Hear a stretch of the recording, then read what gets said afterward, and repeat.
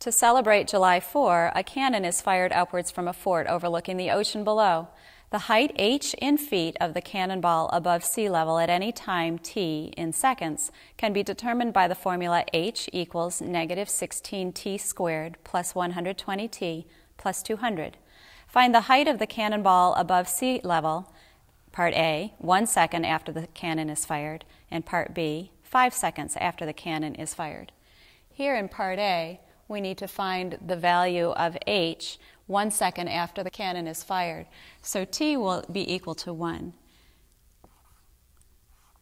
The height h equals negative 16 times 1 squared plus 120 times 1 plus 200.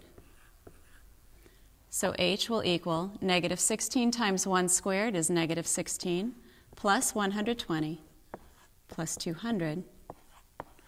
And so h is 120 plus 200 is 320. 320 plus negative 16 is 304. And so the height is 304 feet. In the second part, we need to find the height 5 seconds after the cannon is fired. H is equal to negative 16 times 5 squared plus 120 times 5 plus 200. So h is negative 16 times 25 plus 120 times 5 is 600 plus 200.